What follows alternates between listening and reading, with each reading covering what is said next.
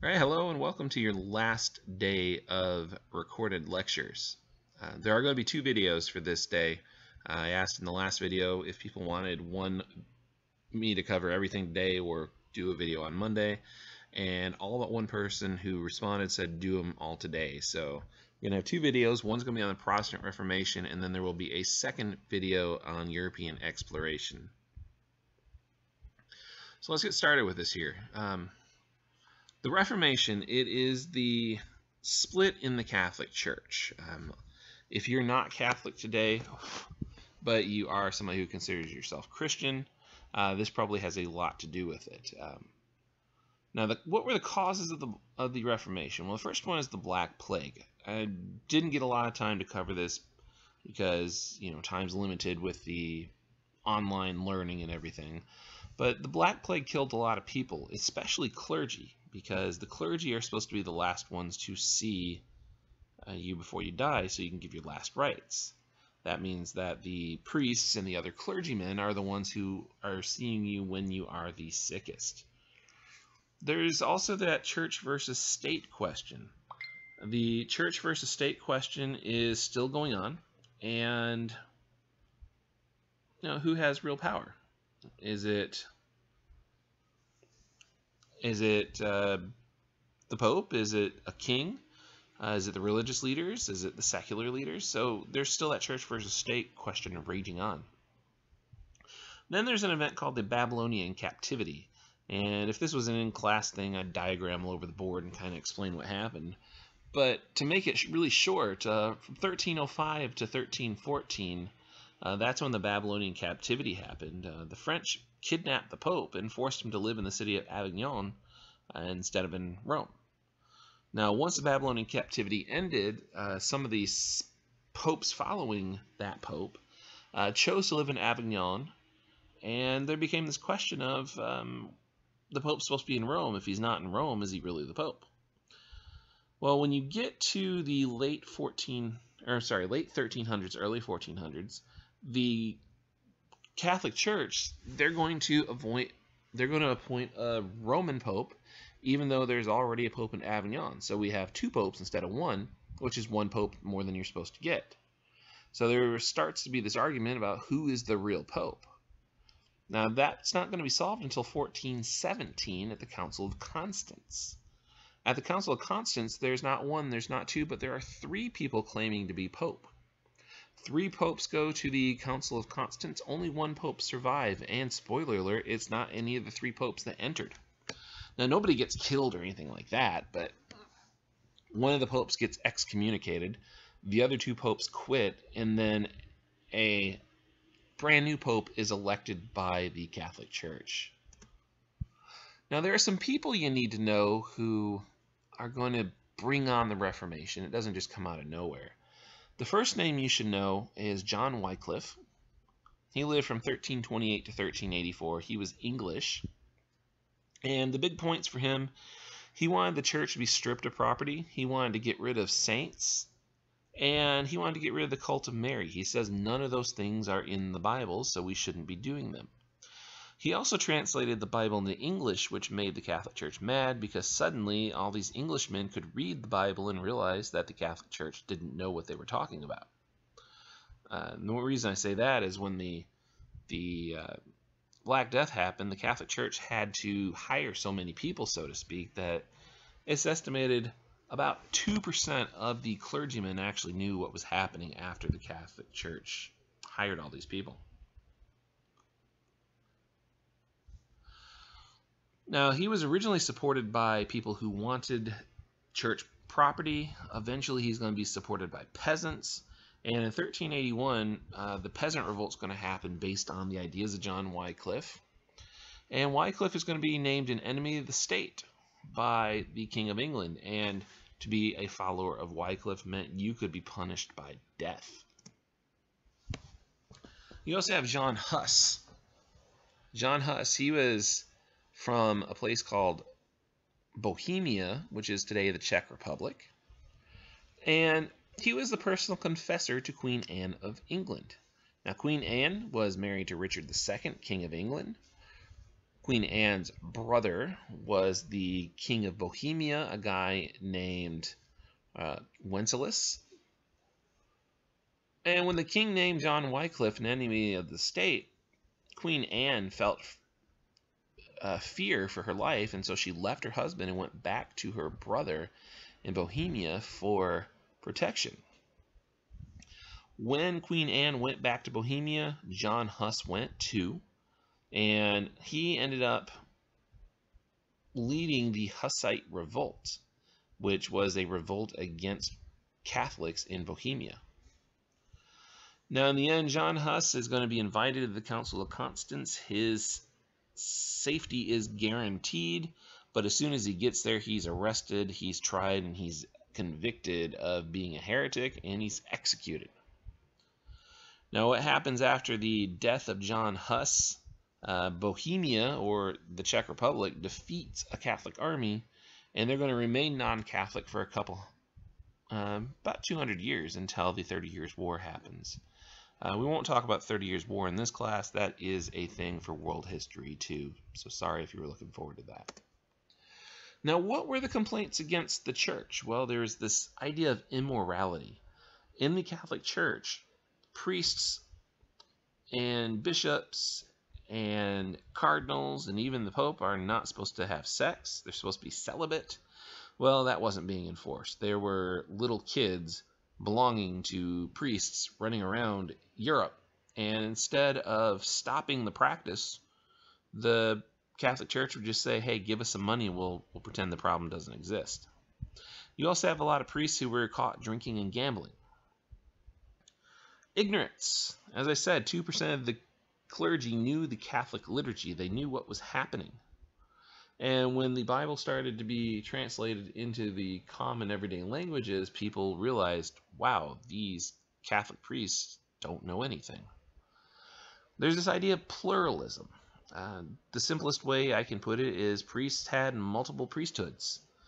You could have been a priest in southern Italy, and then you could have also been given a church in northern Sweden, and you were getting paid for holding both of those offices.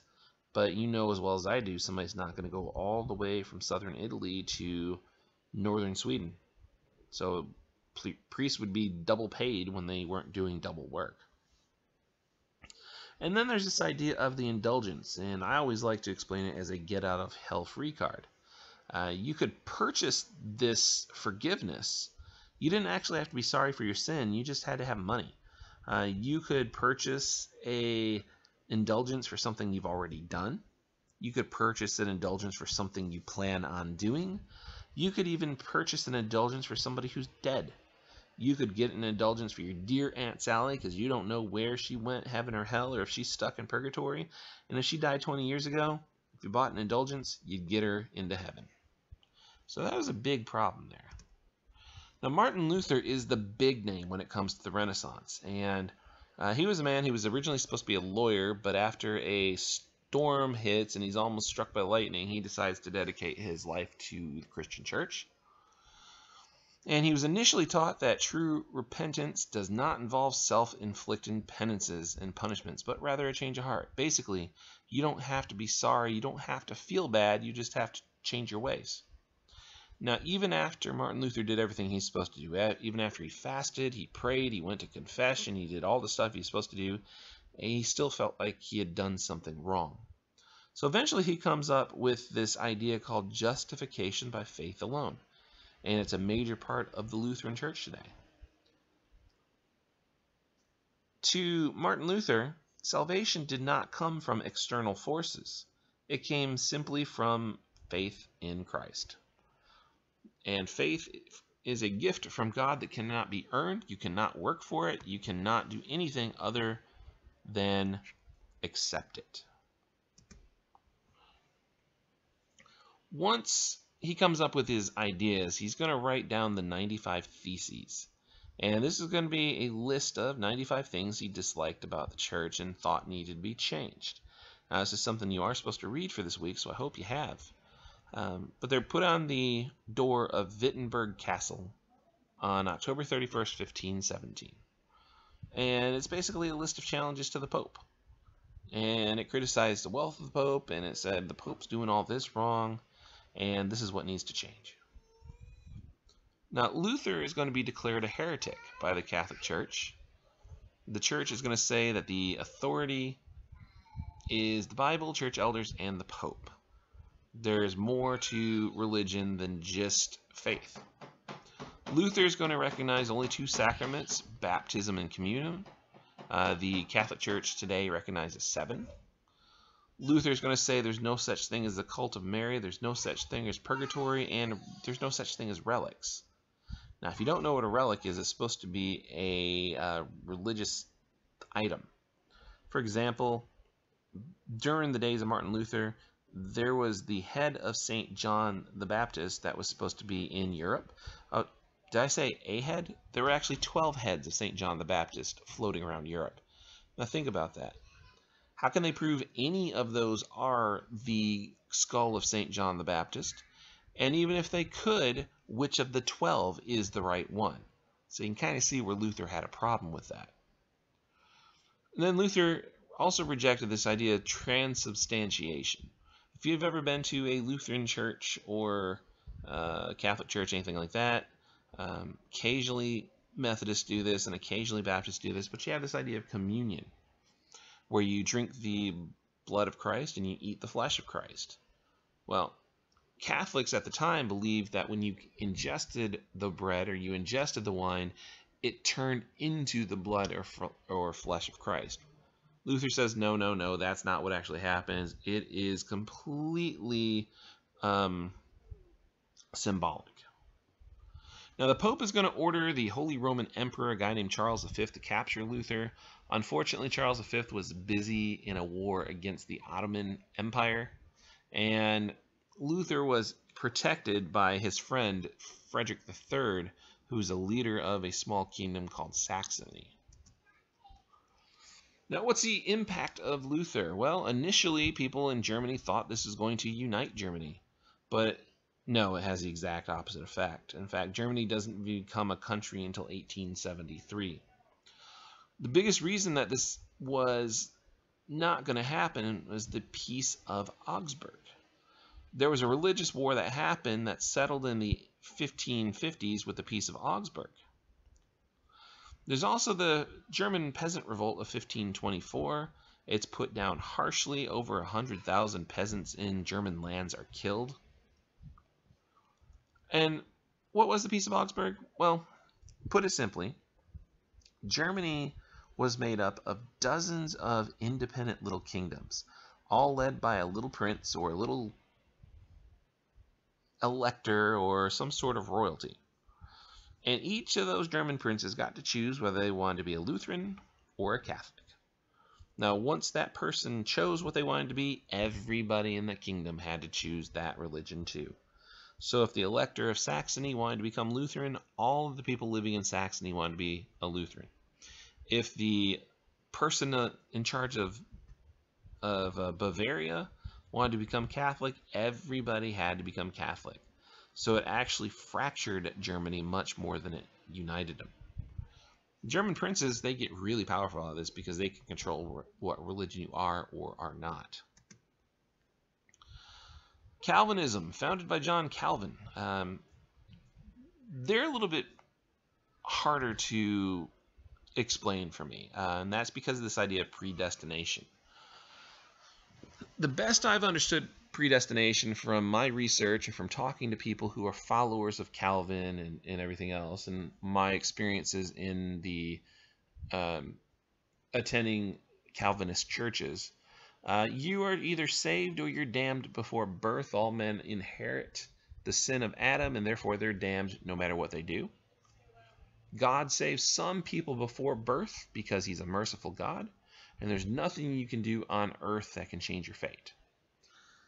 Now that's where I got a little confused and I started asking questions about people. I've never had a religious studies class or anything like that, but apparently what happens in the Calvinist faith is that if you turn to the church and if you accept Christianity, then you are one of those people who has been saved prior to birth, because you're only going to turn to God if you are one chosen by God. Now, here in America, there are Calvinists, but they're known as Presbyterians. The same thing in Scotland. If you've ever taken U.S. history, the Puritans, those were Calvinists as well. And then in France, there was a group of people called Huguenots. The English Reformation, yes, you're getting more Reformations than you counted for. And this is a great place to put in the secret word. The English Reformation is a pretty short topic, but it's pretty cool. But the secret word, before I do that, it's going to be study. So your secret word is study. That's because I want you to study for your final exam before you take it next week. So secret word is study. S-T-U-D-Y. All right, so I told you the English Reformation is pretty cool. I'm actually learning more and reading more about this as we speak. Because the War of the Roses and everything, this whole section of English history is just cool to me. So the War of the Roses was a fight between the Lancaster and the Plantagenets and the Tudors. There were 3 different branches of the same family. And the Tudor family is going to win the War of the Roses.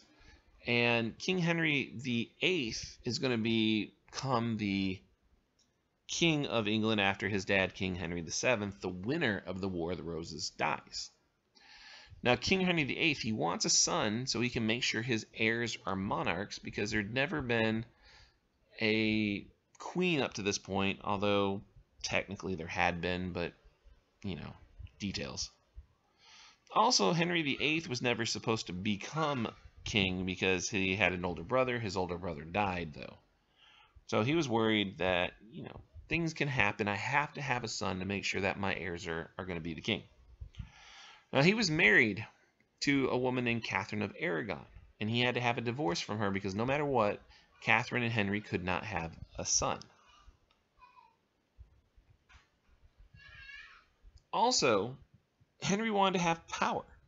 So he's going to rebel against the Pope. He's going to rebel against the Catholic Church because the Catholic Church would not annul his marriage. Now, there's a whole long story behind this. King Henry's older brother had actually married Catherine. Catherine and Henry's older brother never had sex or anything like that, so the marriage didn't count. And then Henry marries his brother's ex. And then down the line, once Henry realizes he's not going to have a son with Catherine, then he tries to say, oh, wait, my older brother and Catherine did sleep together, even though it was proven beyond a doubt that they couldn't have. So it's a long story there, and that's kind of what makes this really cool. Now, Henry VIII had a lot of wives. Catherine of Aragon, that was wife number 1. Their marriage ends in divorce, but really it's called an annulment. Then you have Anne Boleyn, who was one of the ladies in waiting, meaning one of the servant girls of Catherine of Aragon. That marriage ends up in death. Henry has her beheaded. Jane Seymour, who was a friend of Anne Boleyn, she dies after she gives birth to a son named Edward. Then you got Anna Cleves. Henry kind of doesn't like her and has the marriage annulled very shortly after they're married. Then you got Catherine Howard, who was beheaded because she actually did commit adultery. And then Catherine Parr was friends with Henry's oldest daughter, Mary, and she actually outlives Henry VIII. Now, she was almost killed, but at the last minute he kind of said, no, I don't want to kill you. And Henry does have 3 kids. He's got Mary, who is the daughter of Catherine of Aragon. He's got Elizabeth, who is the daughter of Anne Boleyn. And then son, Jane Seymour. Or son, Edward, who's this product of Jane Seymour. Now, Henry leaving the Catholic Church works like this. Henry's going to ask the Pope for permission for a divorce. The Pope says no. Henry is going to excommunicate the Pope, name himself the head of the church, and he names his church the Anglican Church.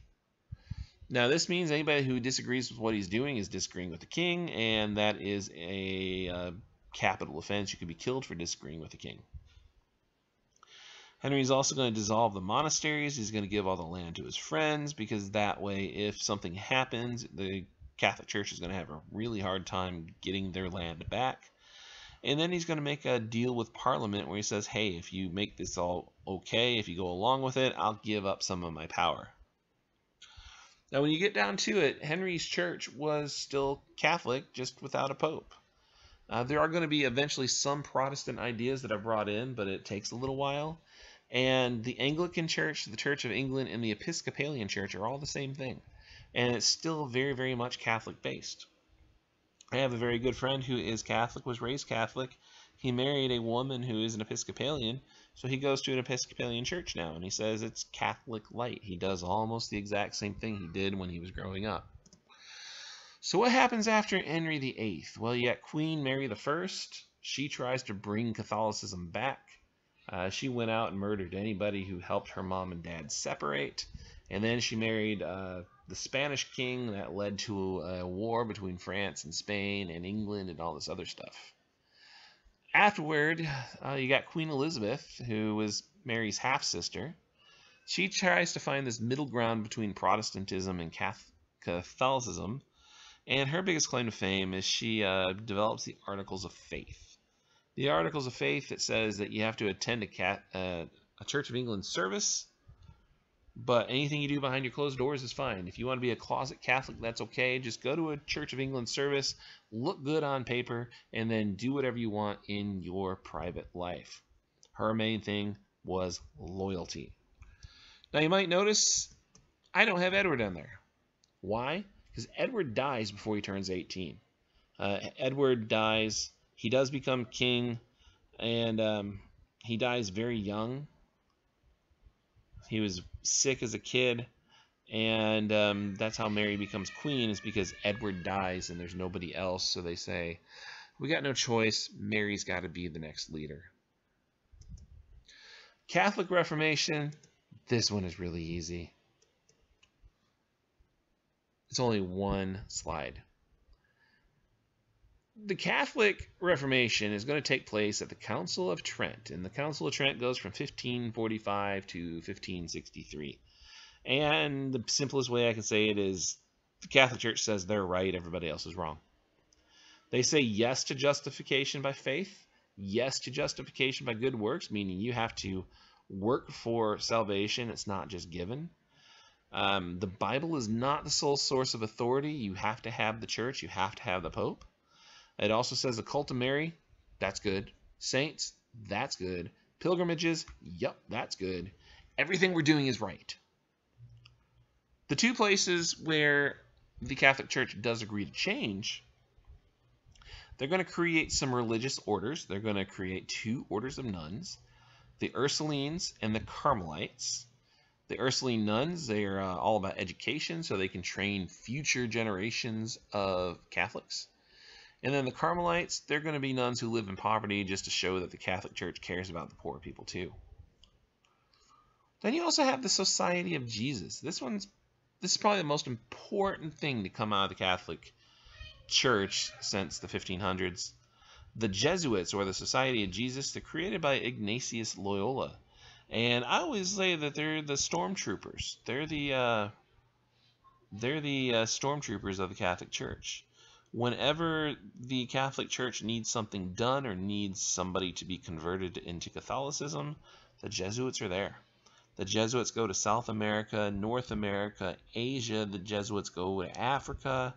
They're the stormtroopers. They're the ones who spread the Catholic ideas. The Jesuits are going to become confessors to kings.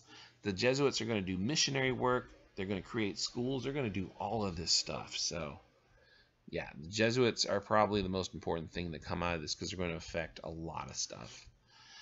All right, so that is your whirlwind tour of Catholicism and Protestantism and how that separation happens. I also mentioned in there a little bit about the Catholic, or not the Catholic Reformation, but the English Reformation, which is technically a Protestant Reformation, but in reality it's kind of in between the two. Okay, so that's it for this video. I have to stop this and then go and make your European exploration video. So we'll talk to you in a few minutes. Bye-bye.